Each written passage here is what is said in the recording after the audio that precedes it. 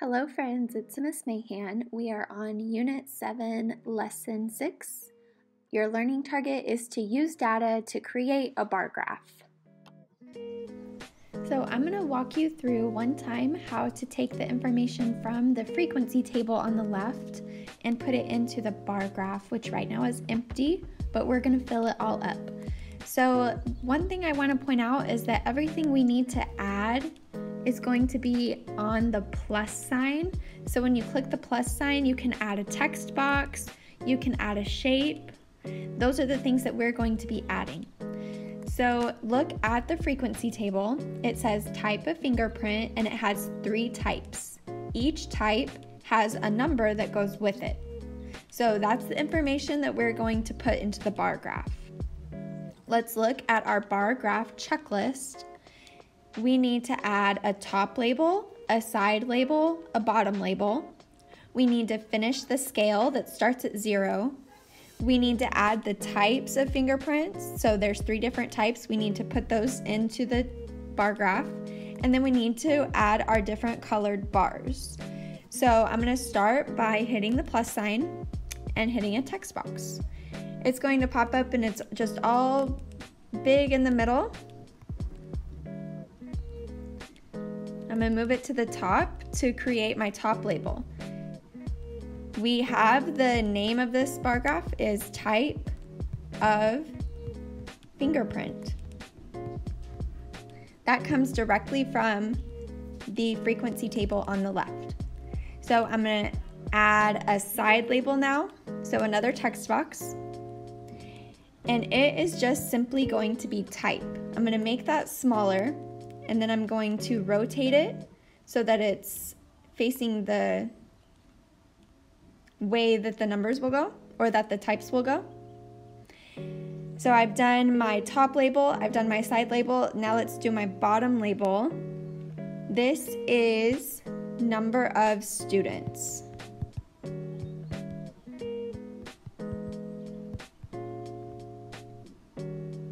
Make it smaller, make it fit, and then move it to the bottom. So I've done my 3 labels. Now it says to do the scale. The scale starts at 0, and for me to decide which numbers will go in the scale, I need to look at the numbers in the frequency table, because if they are only going to 10, then my scale is probably going to be by 2s. But these numbers go all the way to 110. So I'm going to make my scale by 20s.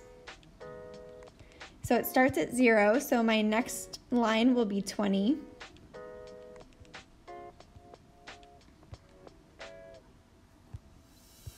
And then move that, move that to the next line. And then I'm going to keep doing that until I get to the end. So 20 more than that will be 40.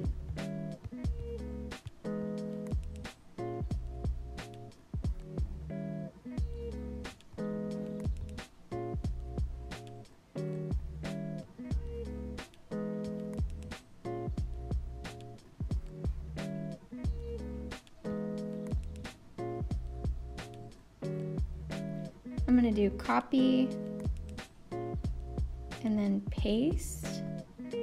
So it'll already have one for me that's the right size, and then I can just change it to 60. If you don't want to do it that way, that's fine. You can just keep hitting the plus.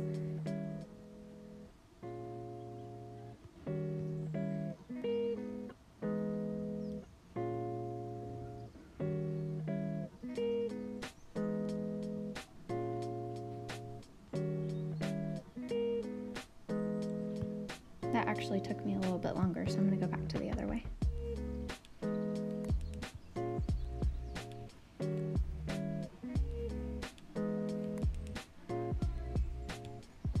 So what I'm finding out by doing this is that you probably should leave it big or bigger, move it, and then make it smaller, because it's kind of hard to manipulate when the box is so small. It keeps wanting to resize it.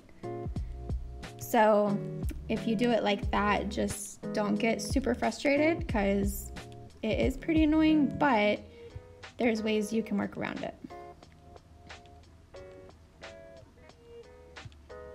And I have one more.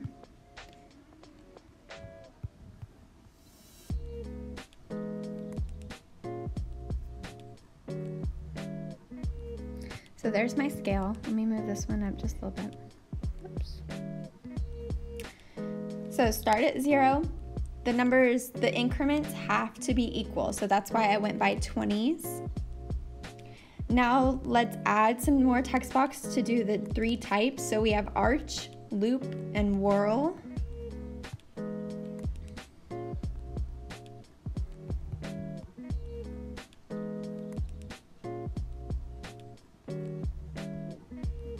Arch,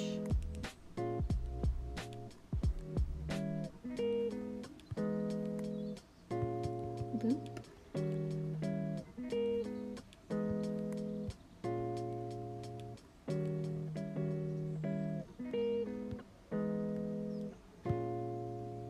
and whirl.